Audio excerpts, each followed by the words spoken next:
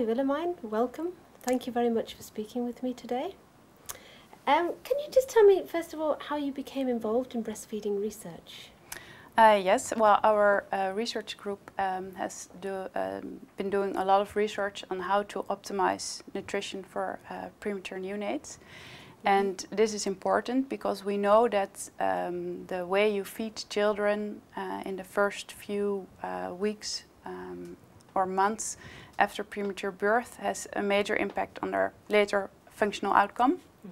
But at the same time, it's really difficult to feed these infants because their intestinal system is very immature and they have a lot of complications like feeding intolerance, but also intestinal infections and bloodstream infections. And we know that mother's own milk protects these infants from getting these infections and from getting intestinal difficulties. So we want all these children to have milk of their own mother, expressed milk. And it's often unavailable for the infants. So that's why we decided to start a breast milk bank. But if you have milk from a bank, this milk is pasteurized and it's deep frozen. So we know that this influences the quality of the milk. And the question is, does donor milk has the same beneficial effect as mother's own milk?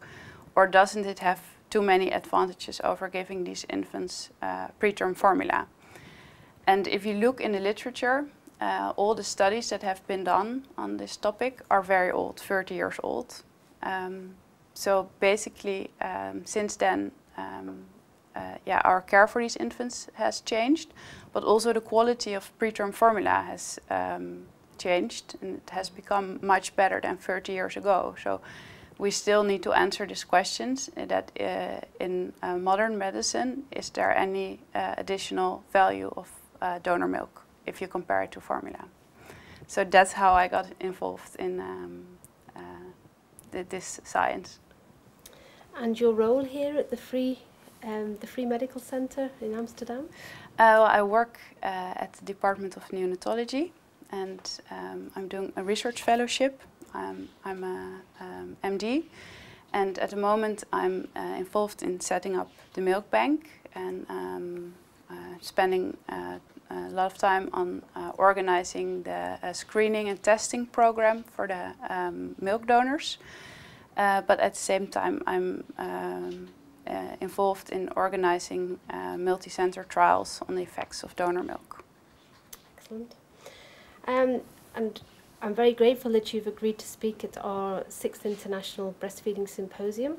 And the main focus is the science of human milk. Can you tell me what you'll be speaking about at the conference?